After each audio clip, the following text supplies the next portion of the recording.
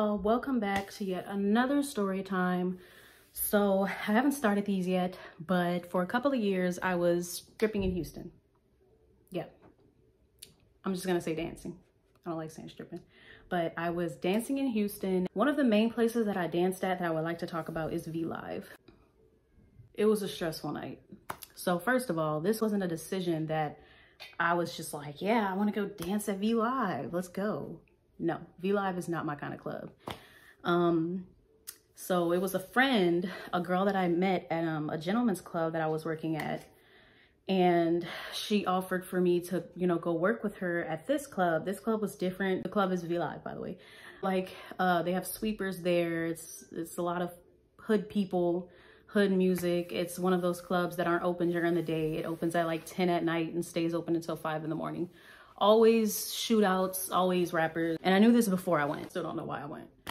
But I already knew I needed to bring a $50 tip out, and it was all gonna depend on if I made that money. I paid the tip out, so I wasn't really familiar with how things worked fully. I just know that, you know, if I'm in a section and I make that money, they're gonna sweep it up and give it to me by the end of the night. I didn't know how unorganized Vlive was. I've been at clubs like this. I've been at the club where they have sweepers and you have to get your money at the end of the night.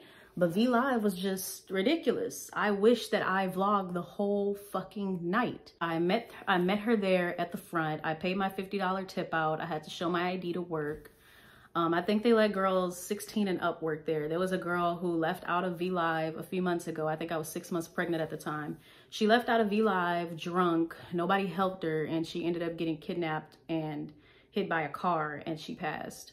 Rest in peace to her. But it was so sad that a lot of attention was drawn to Vlive and still nothing happened. They didn't close it down or anything. So sad. So I went in, paid my tip out. She showed me the back. There was nobody there. It was really empty. We went to the back. She showed me everything. When we got to the locker room, well, first, rewind. When we passed through the lobby, I was like, this is ratchet as fuck. The lobby was ratchet as fuck. Restrooms are right there in the front. They were just, it was just really bad. So then walking through the front entrance, and then you have your second like floor level. It's just like 2 steps, and then it's another floor level up. And then in that front area, there's a pole. And if I had all these videos, I'd show y'all, but it got taken away with my Snapchat. So there's not even actually a bar. They buy liquor. They don't have a liquor license, and they have somebody up there distributing the alcohol, but with paper cups, plastic cups. It's never an ATM there. So I passed that, and then there's the DJ booth. There's the other stage on the back. Then there's more sections on the side to the right, sections on the side to the left. And then you have your major pole area, and you have the ring. The back is like the main area. Like if there's a rapper, usually if there's a rapper, that's the only time somebody's up there. So it's like this, the throne of the strip club. And next to it is the door to the locker room. Go into the locker room. It's pink, dusty, old. There's a giant bird cage at the back of the locker room. What is the bird cage for? Y'all, the bird cage is for fighting. It don't have clothes in there. There's no shoes, old stuff, furniture. It's strictly for fighting. Whenever females want to fight, they go back there and they fight in there. And yes, it did happen when I was there. And they fight in there. And yes, it did happen when I was there. So I'm gonna insert some videos, and all you can really hear is the audio. And it was just some stuff that happened. Two girls got into a fight because one of the girls was picking up money that supposedly wasn't hers, but she was in that section already dancing, and she had already gotten that money. And then more females came. So that's what I'm telling you. Don't tell me nothing. I'm telling you. I understand what happened, but I'm telling you, these are my people. That's why I'm asking what happened before I called them. What? If it's some fucking ice and money getting wet? No. Listen. Y'all ran how y'all ran. She'll never say nothing. So, man, listen.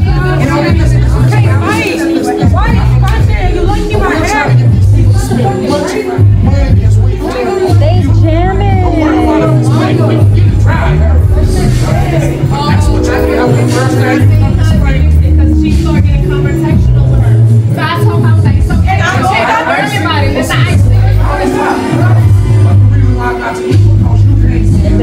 I noticed that when I was there, you know, I was with my friend, but she was moving around too fast. So I'd find myself alone sometimes.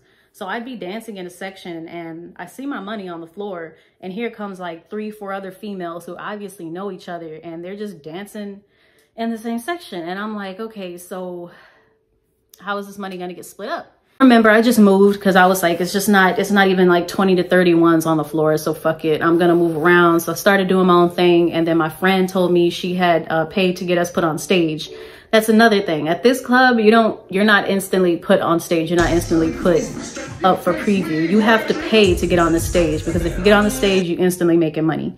So she paid for us to get on the stage, and we danced 2 songs. I was really nervous just because I don't like the crowd. I guess I'm used to more, not sophisticated. A man can't really be sophisticated in a strip club.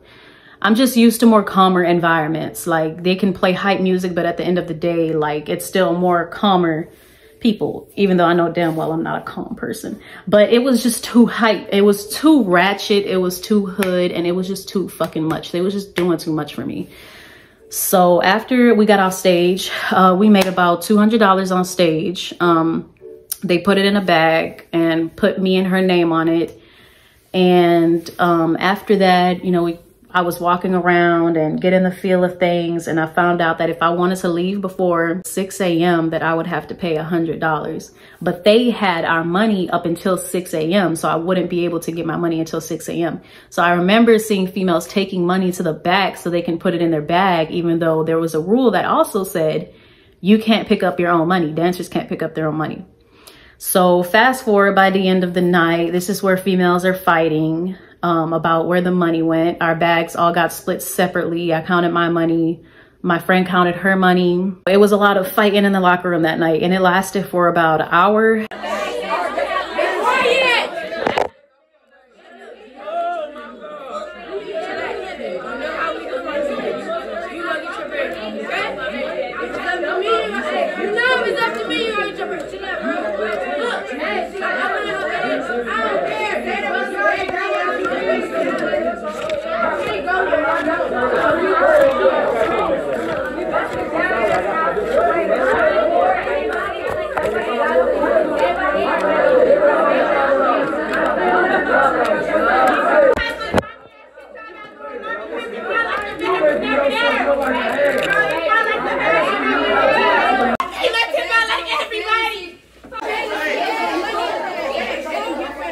And I left after that. So when I walked out, the DJ was like, I have to tip him out. It was actually 3 DJs. I had to tip them out $30 each.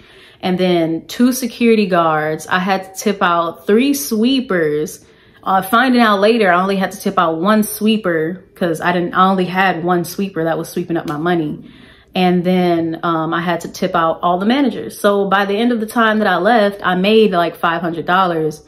By the end of the time that I left with about $45, $50. I was so fucking mad, so mad, because I had just paid $50 to get in. I spent this whole night. I went through a lot, y'all. It was a lot of stuff that went on in between, a lot of stuff with the customers, with the females. You know, it was just a really unhealthy environment to be in. So later on, I found out before I was leaving, I was waiting for my Uber. My friend was hanging out with who I thought was her boyfriend, but it was actually her pimp. And I look at him because I'm like, you look familiar. And I was like, what's your name? And he told me his name. And I was like, oh, Chris. And he's like, no, it's such and such now. I forgot what he said, but he was calling he was like, oh shit, yeah, you look different and this and that much. I never would have thought you would have been a stripper. And I'm like, yeah, I never would have thought you would have been a pimp. And the girl that I was hanging out with, females who are getting pimped out, there's only 1 female who ever told me from the jump that she wanted to be pimped out. But other than that, females never off the rip just tell me like, hey, I'm getting pimped out, and my pimp, you know, he raps at this club and he wants me to bring more girls and bring them home and this and this and that. Because then he started to ask if I wanted to go home with him. I was like, no, I have, you know, dogs to get home to. It was just really, really weird. But yeah, that was a place that I never went back to again.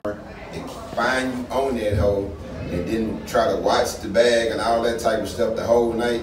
It takes hours to do that shit. It takes a long time. So you should just ask him, say, hey, can you give me something since you lost my bag or whatever? But I can't make him do it. But I just know for future, you know what I'm saying, I try to make that, you know what I'm saying, either he probably won't be doing that, picking up the sweeping shit no more, whatever, but I'm gonna have to talk to them later on, because I don't know what happened to your bag. Like I said, I've been up here all the time. So you can ask them nicely, hey, say, you responsible for my bag, can you at least give me something so I don't lose all my tip out? He's not inclined to do it, but that's the only thing you can do. And then, like I say, you usually, what day you be working over here? She said she coming back the next day. So you lost your bag. Did you tip anybody else out back there? I don't have anything to tip. Yeah.